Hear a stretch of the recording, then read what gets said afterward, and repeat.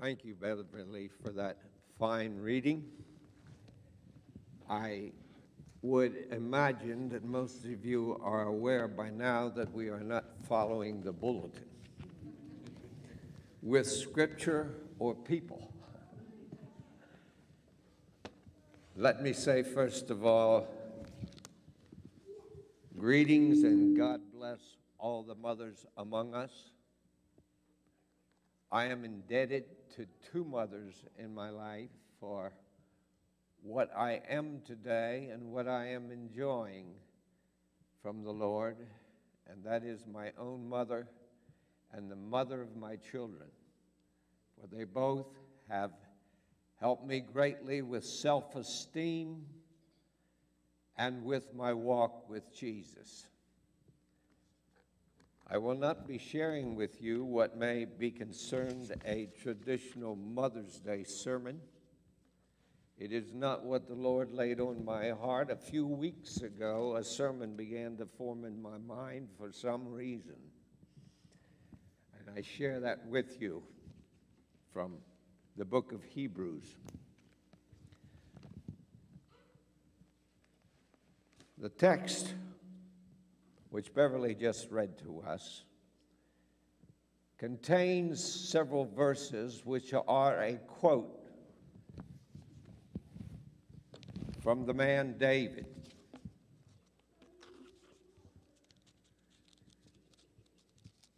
David understood that he was not limited to only natural understanding of life. As a young man, he had chosen to think positively about life. As he was the youngest of 8 boys, he was, as I would understand it, left with the worst job, watching the sheep. Not considered a great opportunity in life. I can understand a bit. I am the youngest of 4. I remember griping and moaning and groaning and being negative about the reality when I realized that I would be stuck with all those jobs that my brothers had passed on from one to the other until they came to the last one.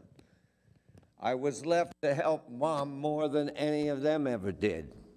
I had to hoe the garden and do all those things, and I discovered something great in life one day, that one could take their mind and move other places while they're doing menial jobs. And it was during that time that I developed a sense of humor, which carried me through my teenage years and has messed me up in other times. We find David watching those flocks, and as he observes the atmosphere around him, and as far as he can see, he recognizes that there is more exists than just what is visible. He looks into the heavens, and what does he see? He sees at nighttime the moon, and at daytime the sun, the moon, and the stars, and he observes all of that. But he already knows there is someone beyond that, and that is God. And he says, when I consider the sun, the moon, and the stars, and all that God has created, it's awesome. God has a whole lot more than just human beings. And now that we are in an advanced time since then and understand a bit more about space and planets and galaxies and all of that, we know that God has a whole lot more he can enjoy. But when David looks into the heavens, what does he see? He sees the glory of God, which is beyond. His mind is invaded with a supernatural God which carries him in this natural world. He also understands, if you go to the 8th Psalm, that somehow God is strengthened or honored and enjoys when a baby cries. It gives him encouragement, and he begins to understand a revelation God gives him that we all need to understand, that there is an order of authority among the created beings of God. He understands that the angels have their realm of authority and place, and they are first. But next to angels are these people we call human beings. It's us. And we are not created here to just do what we think or do what we feel like, but we have a position of authority that all the rest of creation is under us, and we are responsible for it as well as the earth in which we live. And David takes that authority seriously in his vocation as a shepherd and as a human being, and he has developed a relationship with God. Not only do we see the great supernatural things that he does, and I'll mention a few of them in a moment, but we also understand as we read the Psalms that here is a man, as God calls him, with a heart after God. Him and God had a good thing going. They related. God spoke to him, he spoke to God. He expressed when he was down. He says, "Oh, soul, why are you down? Yet as my soul is down and I'm feeling depressed, I will praise the Lord because I know I can." But in one of the great things that we observe, he is standing before King Saul because he has just bragged about what he can do. He was sent to visit his brothers in the army, take some goodies from home to encourage them. And while he is there, there is this man from the enemy side, makes a big showing and dares anyone from Israel to come and fight him. The man is almost 10 foot tall. His name is Goliath, and he is mean and ugly. And David is astounded that no one is taking him on, because this man dares to defy the God of Israel, the God that he knows personally. I want you to understand something. David knows he does not have to resort only to natural ability. When he is anointed with oil as king, as recorded in 1 Samuel 16, verse 13, it says, after that anointing with oil and that calling of God, the Spirit of God moved upon him mightily at times. He knew he was equipped to take on a giant. And King Saul calls him in because he has questioned the military men of might and valor, why they're not fighting this man. And they make fun of him for him even thinking that one of them could whip him. And he says, if you're not going to do it, I will do it. King Saul hears about it. He comes before King Saul, and King Saul says, do you realize, son, what you're trying to get into? This man has been practicing. He is a man of military might. Look at him. And what do you have, and what experience you have? And David says, I have experience. For I took my place in God's order over my sheep, to protect my sheep. And when a bear came and stole one of my sheep, I went and took that sheep out of his mouth and I killed him. A lion did likewise, and with the lion I grabbed him by the beard, took the sheep out of his mouth and killed him. Now, I want you to know, King Saul, that that man is defying the God that gives me the ability to take my position here on earth as a human being, and he is defying my God. And my God is bigger than him, although I may be small in appearance, and I do not have military experience. That guy is dead. And we know the rest of the story. He died. I move now to the book of Hebrews to help us in our understanding further of who we are as New Testament Christians in this era. After the quote, which I just referred to in Psalm 8, the writer of Hebrews makes this statement.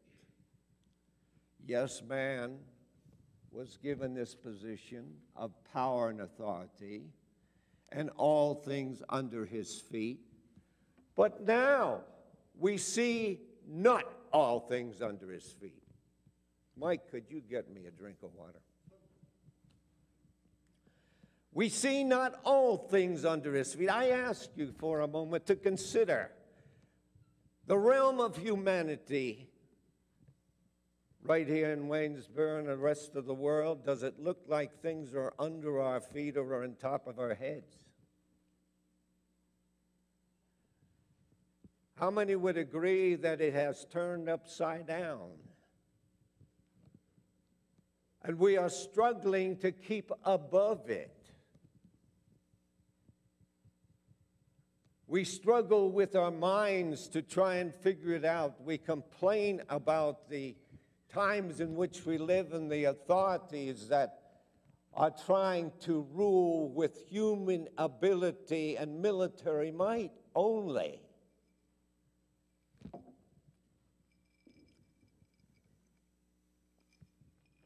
And the writer of the Hebrews takes us to a person we are to focus on. Now we see not all things under man, but we see who? Tell me. Come on. Who? Who? Jesus. That's good. We see Jesus, and then he goes on to tell us and remind us, who became one of us, lived a perfect life, and by doing so was crucified. And in his crucifixion, he took all sin upon him and everything the devil has to offer, and completely defeated Satan for all humanity. And as a result of that, Jesus said to his disciples, after they were following him and so impressed with all that Jesus as a person could do, he said, I'm leaving you. But I'm not leaving you comfortless. I am sending the Comforter who will lead you all into all truth and who will give you the power to live on this earth that is upside down in victory over death and all that Satan has to offer. So we understand that from the supernatural are two powers, one of evil, one of good and might and godliness, and at the head of those powers are two persons. One, Satan, who came from the top of the angelic realm, the realm that is above us, an authority in that realm, defied God, was cast out of heaven. Adam opened the door by his choosing and allowed him to put the human race under his authority. And wherever human beings allow that to happen, he can rule, he can disturb, he can invade, he can mess it up, and he's done a good job of that. That's why we're under. But Jesus Christ, in his love, compassion, mercy, grace, submitted himself to the body of one of us, a human being, lived a perfect life, was put on a cross, and I repeat again, experienced everything that Satan can do in the negative to any human being. If an army is to win a battle, they have won by taking on all the opposition's artillery, force, and power, and conquered it. And that's what Jesus did. And now we see Jesus crowned in a position, the highest position of authority in the universe. We see him crowned with glory and honor. And in his love and mercy and power and strength, he opens his arms to each of us as individuals and says, "Come unto me, all ye that labor and are heavy laden, and I will give you rest. Take my yoke upon you and learn of me, for I am meek and lowly, and you shall have rest unto your souls." We are living in a time of turmoil, of confusion, and invasion of Satan's powers. A time like no other around the world. Yet those that are coming to Jesus are beginning to understand something great and marvelous.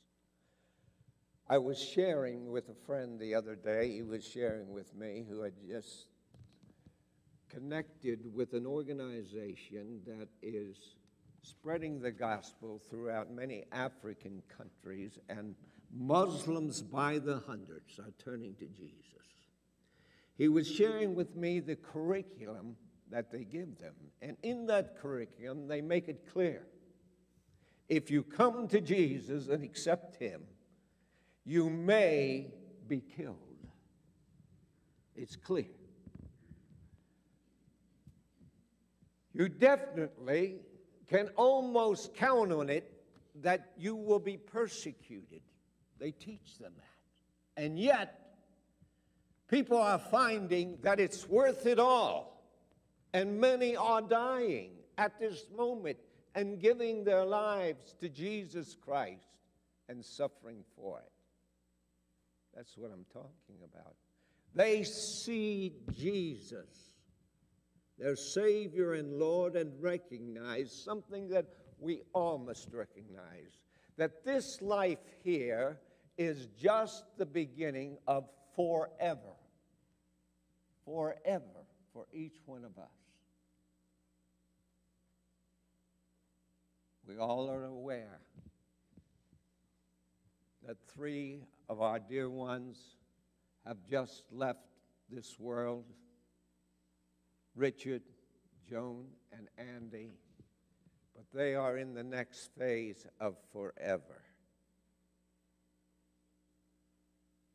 And to us, we hear the words of Paul, who says, it's Jesus who says, in this world you will have tribulation, but be of good cheer, I have overcome this world. And Paul says, we do not grieve at those that have no hope. For if we believe that Jesus died and rose again, he will take us to be with himself. I am a little envious this morning of Richard, Joan, and Andy.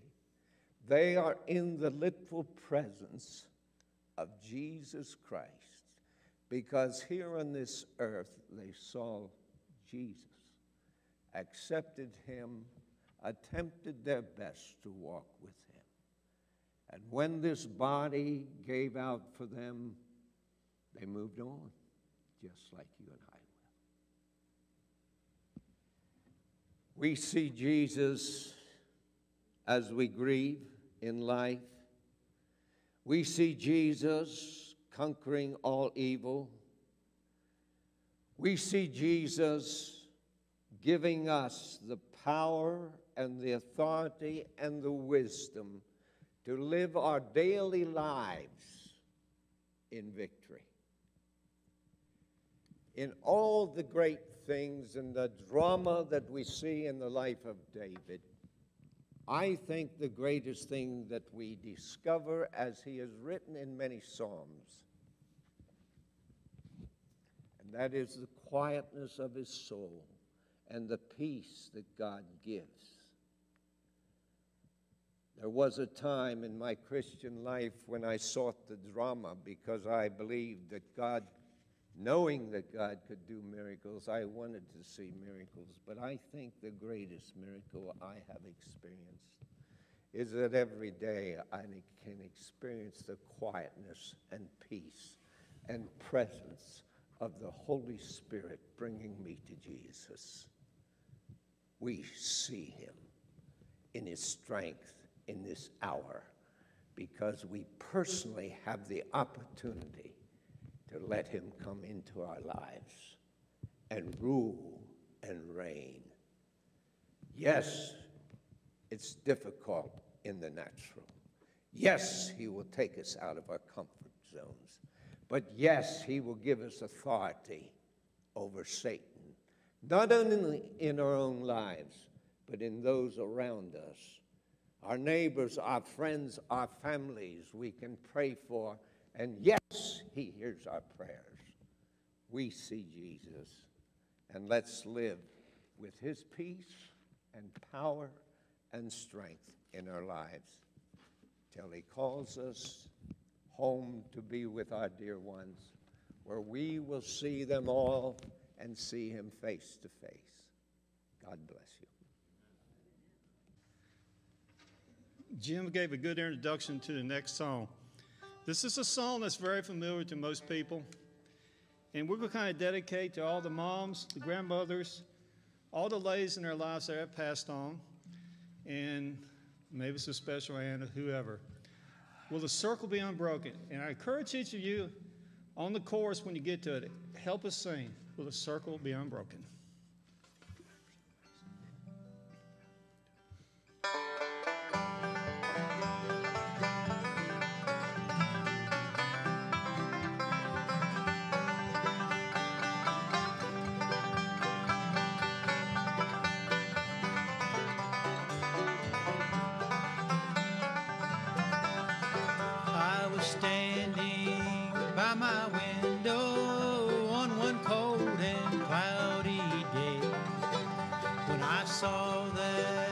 Come rolling for to carry my mother away. Everybody sing. Will the circle be unbroken by and by, Lord, by and by? There's a better home awaiting in the sky, Lord, in the sky.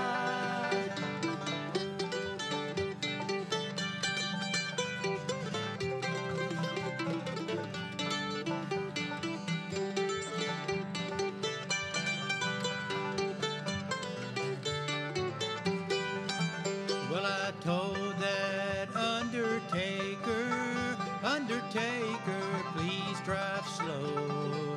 For this body you are hauling, Lord, I hate to see her go. Will the circle be unbroken by and by, Lord, by and by? There's a better home awaiting in the sky, Lord, in the sky.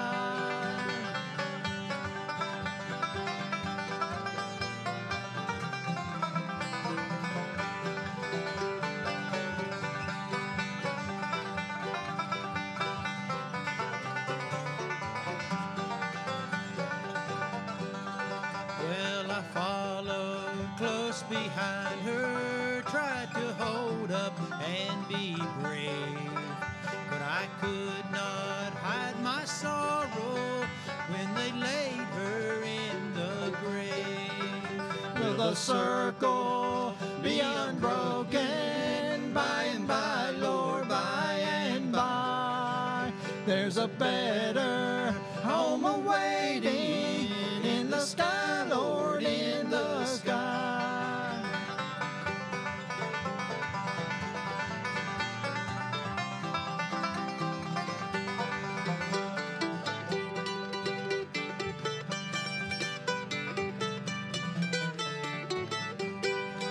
I went back home, Lord, my home was lonesome. Missed my mother, she was gone. All my brothers, sisters crying, what a home so sad and alone. Everybody. Will the circle be unbroken by and by, Lord, by and by? There's a better home awaiting in the sky, Lord.